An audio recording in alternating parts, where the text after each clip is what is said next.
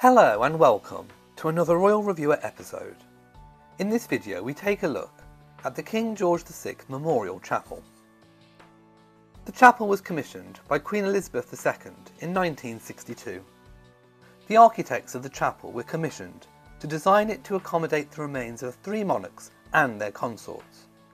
Her private secretary wrote to the Dean of Windsor, Robin Woods, in December 1962 with a request that a specific resting place be found for her father, King George VI. Following his funeral service at St George's Chapel, George's remains had been transferred to the royal vault beneath the chapel. George's death was unexpected and no specific resting place had been designated for him. Her request was not acted upon for a further 5 years, as Elizabeth wanted her mother, George's widow, Queen Elizabeth the Queen Mother, to avoid the painful experience of burying her husband for a second time. She also disliked the idea of a marble chest tomb with life-sized effigies that were typically commissioned for the remains of monarchs, and preferred simple slabs inlaid into the floor. There was no space for another vault to be constructed in St George's Chapel, and so a solution was found, with the construction of an additional chantry chapel to the exterior of St George's Chapel. This was the first addition to St George's Chapel since the completion of the chantry on the south side of the chapel for Oliver King, the private secretary to Henry VII in 1504. The second plan submitted was approved for the design of the chapel. It was proposed by the architect George Pace and involved the construction of a chantry chapel between the Rutland Chapel and the north choir of St George's Chapel.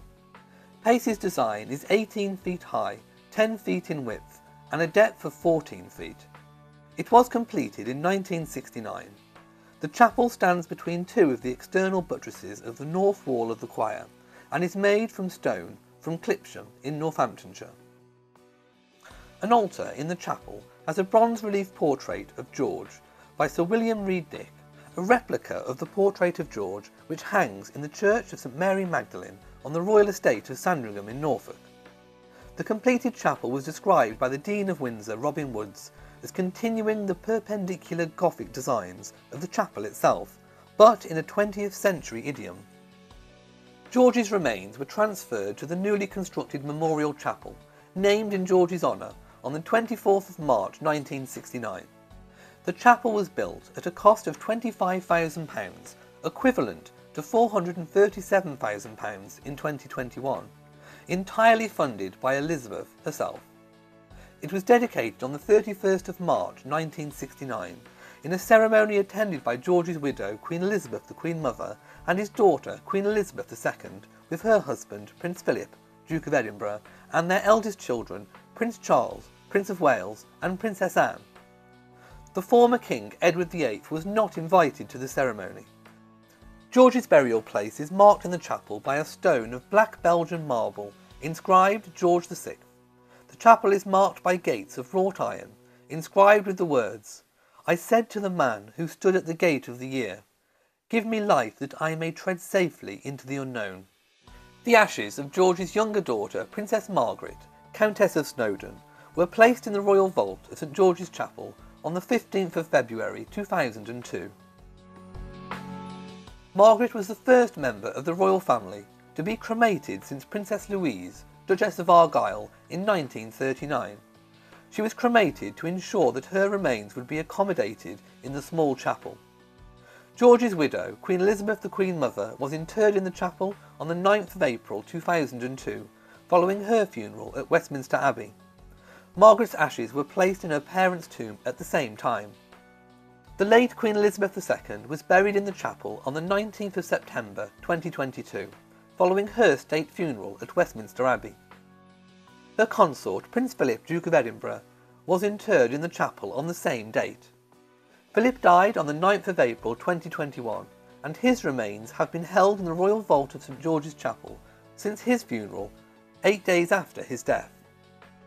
Following her state funeral, the late Queen Elizabeth II was taken to St George's Chapel, Windsor, and there, following a committal service where the orb, sceptre and imperial state crown were removed from her coffin and placed on the high altar in a symbolic act of relinquishing her duty as sovereign and passing them on to the next sovereign, King Charles III.